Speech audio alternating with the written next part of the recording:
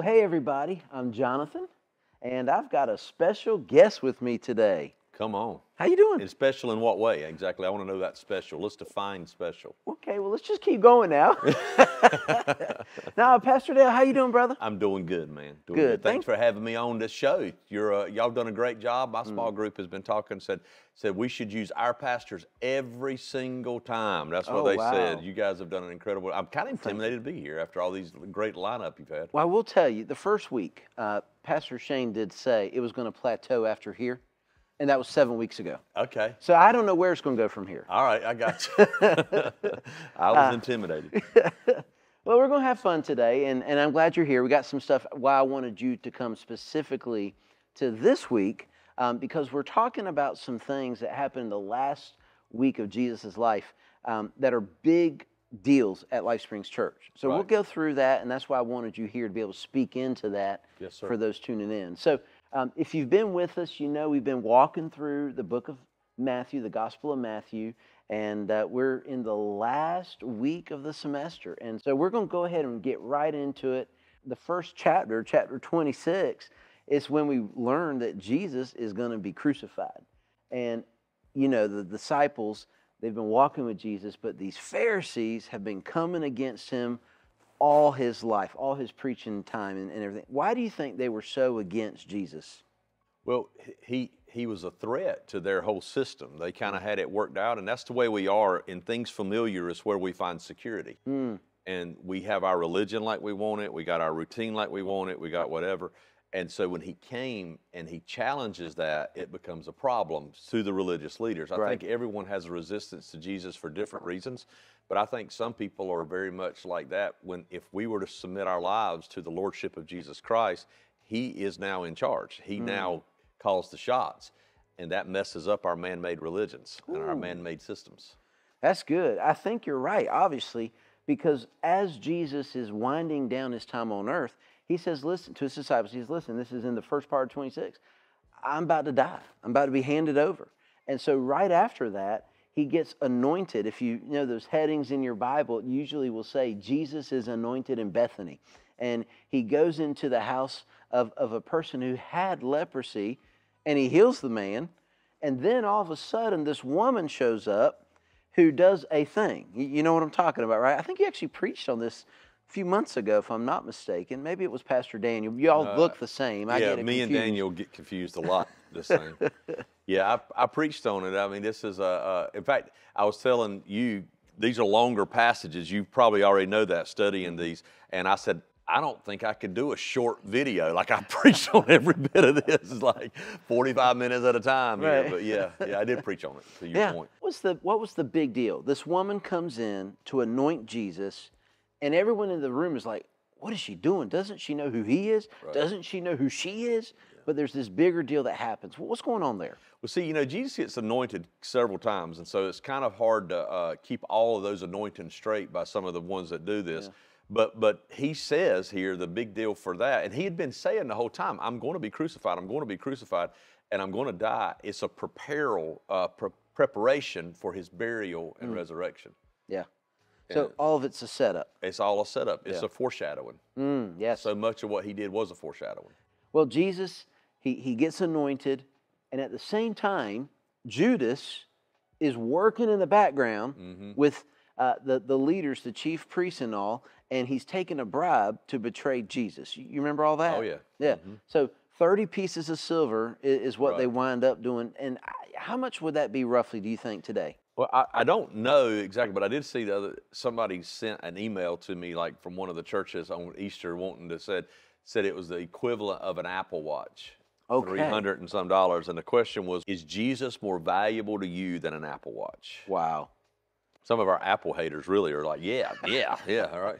All right, well, he gets betrayed, or he's going to be betrayed, but then Jesus shares the Last Supper is what the heading is, right? That's the last meal he's going to share with his disciples, and they're celebrating a Jewish custom of Passover, but Jesus does something different. He overlays, if you will, their tradition of the Passover with something new that he's doing.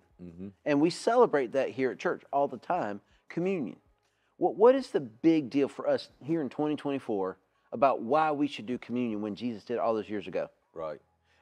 Communion, I think there's two ordinances of the church or practices in worship that I think probably don't get enough highlighting of the spiritual significance of them, honestly, at least in our church. One of them is communion and one of them is baptism. Those two were very, very important to Jesus. And communion is the celebration of the new covenant. It's the Passover would celebrate the old covenant, and he was changing it. And he's saying the Passover lamb is going to be slain for us, and his blood would be spilled for us, and it would cover all of our sins once and for all. Come on. It's so important to me that I don't think that we give enough. He said, as often as you do it in remembrance of me. And he doesn't say, I was always nervous that we would do it so much that it would lose significance, but I think the opposite may be true. We've not done it enough and not understood its significance. And so, because here's where order is restored, blessings are released, Yes, and sir. what happens first matters. And so God laid it on my heart a couple of years ago to start doing this the first of the month to remind our congregation we were forgiven. We're under the new covenant, the blood of the Lamb, and we're his body. You've been bought with a price. You're not your own. He paid your ransom. And now we are the hands and feet of Jesus at work, at school, everywhere we go. And it's just a reminder to our congregation of who we are.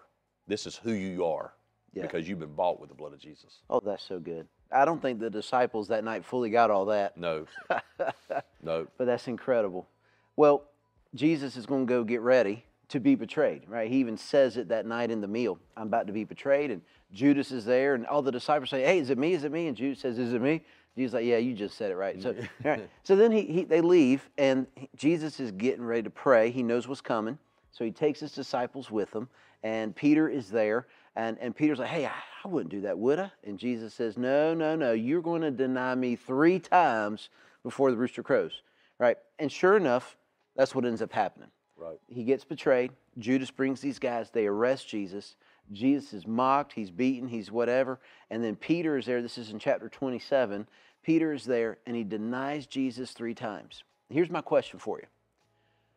Judas denied Jesus in the garden and was betrayed and arrested. Peter denied Jesus in the temple courts. What's the difference? Well, and the truth is, Dale's denied Jesus too. Now, I didn't do it with a servant girl asking me over a fire while Jesus has been beaten and the rooster didn't crow, and I didn't get an Apple Watch or 30 pieces of silver. But there's been more than one occasion in my life when I knew what Jesus wanted, and I chose to turn and walk away and do something different. Yeah.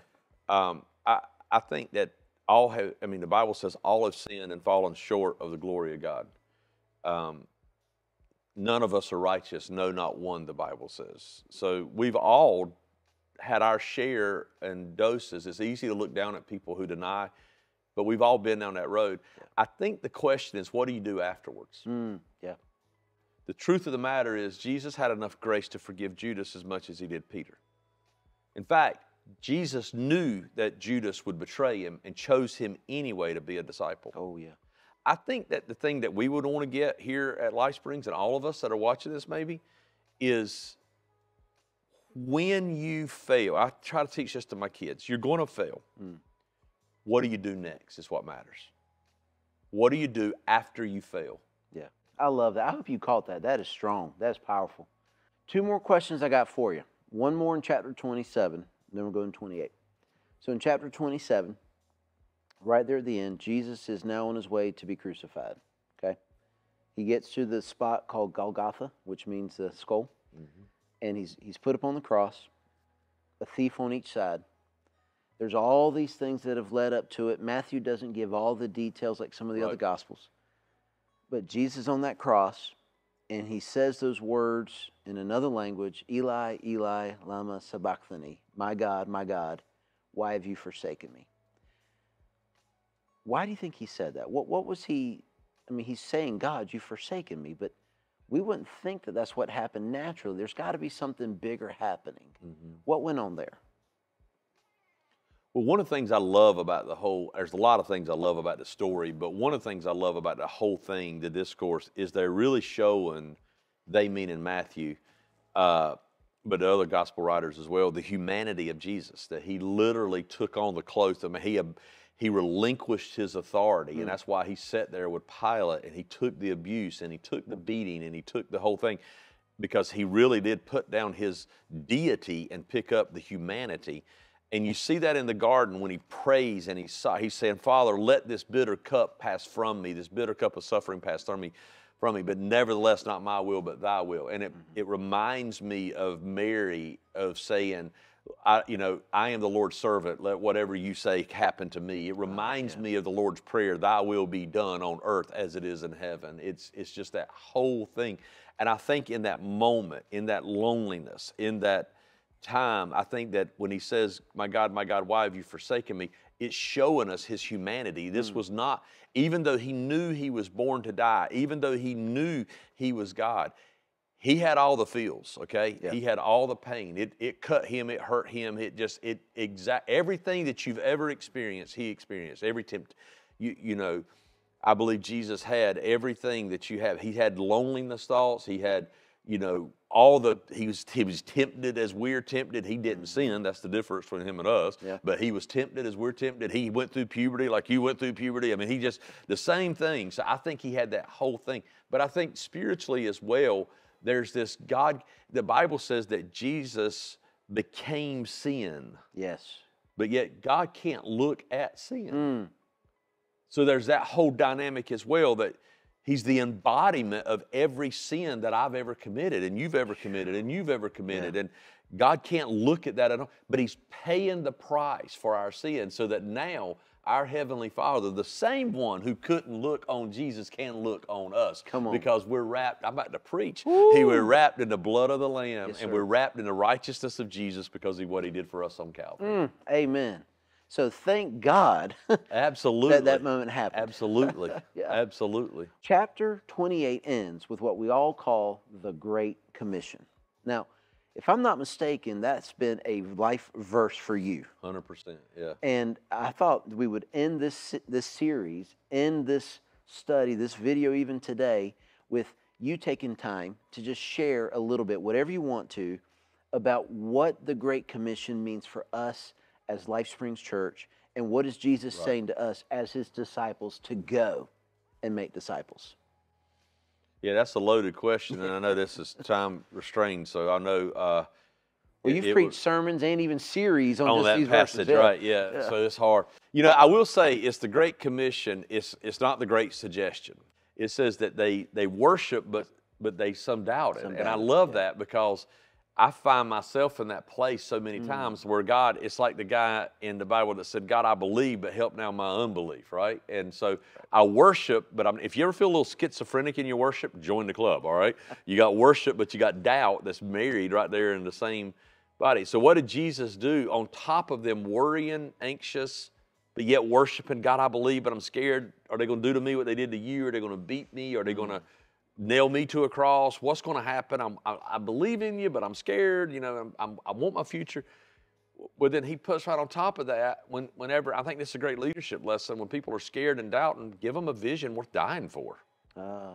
He said, all authority in heaven and earth has been given to me. You don't have anything to worry about. I've got all this. Yeah. All authority in heaven and earth has been given to me. Therefore, because I have authority, go and make disciples, not go gather decisions, not go get a bunch of people to raise their hand at the end of a sermon, not go get a bunch of people to walk an aisle. Go and make disciples of Jesus Christ, teaching them to obey everything I have commanded, not to pull out the parts of the Bible we like, but everything they have commanded, and do it in Jerusalem, Judea, Samaria, and the othermost ends of the earth, which is where the power, he's going to give us power in Acts 1:8, which is going to be in that same way. In other words, you just begin to start making disciples and let my gospel spread. So if people say, I just don't know what my purpose is, I already know your purpose. Make disciples of all nations, baptizing them in the name of the Father, the Son, and the Holy Spirit, and teaching them to obey everything he's commanded. Everything we do, every singer, every youth leader, every connect person, every small group leader, every kids worker, every dream center, everything we do is to make disciples. And if it's not making disciples, we need to quit doing it. Wow. Bottom line. It becomes the acid test of everything we do as a ministry, and it really should be the acid test of everything. It's not compartmentalized, guys.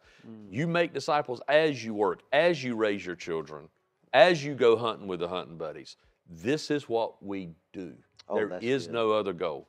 Make disciples of all nations, baptizing them in the name of the Father, Son, and the Holy Spirit, teaching them to obey everything Jesus commanded. That's so good. Wow. That's a good challenge for us because I don't think we always think that way. So I want to give our group members a challenge.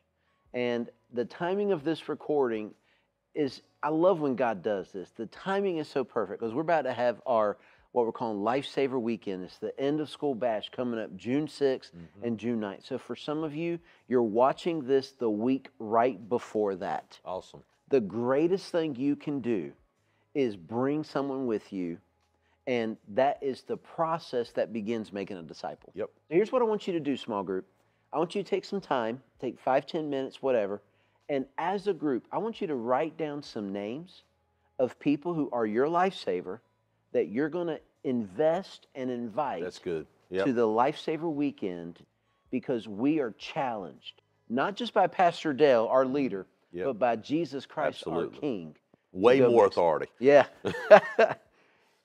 Make sure you do this. Take this serious because you will literally change someone's life for eternity.